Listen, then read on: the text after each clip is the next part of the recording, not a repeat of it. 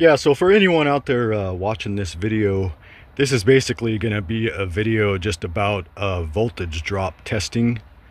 And this is an idea I came up with on a way to practice some voltage drop testing, but actually using the ohm meter function of my multimeter as the power source to do the voltage drop test on this LED light bulb.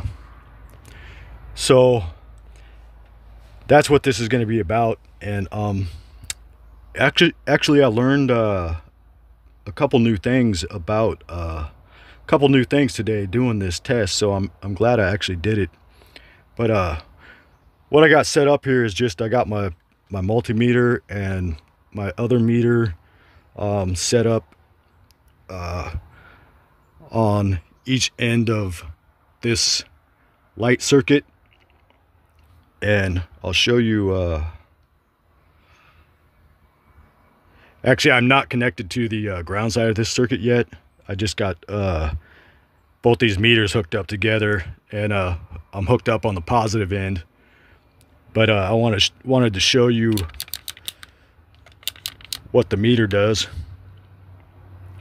So this is in ohm mode, in the lowest ohm function mode, 200 ohms. And if I turn on my other meter here,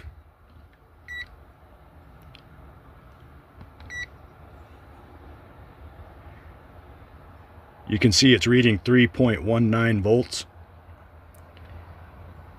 So this meter here is putting out 3.19 volts in this ohm mode. But if I change the ohm range, it'll change the voltage that it's putting out. Now it goes to 3.03, and if I keep going up to a higher range, it'll change a little bit more. 3.01,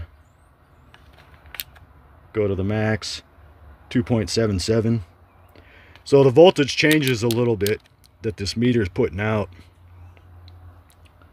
but we're starting out at 3.19, and that's kind of part of what I learned today about this 3.19. That's considered the source voltage. That's being sourced from this meter. That's the amount of voltage that it's putting out, the source voltage. So that kind of will tie into the video a little bit later.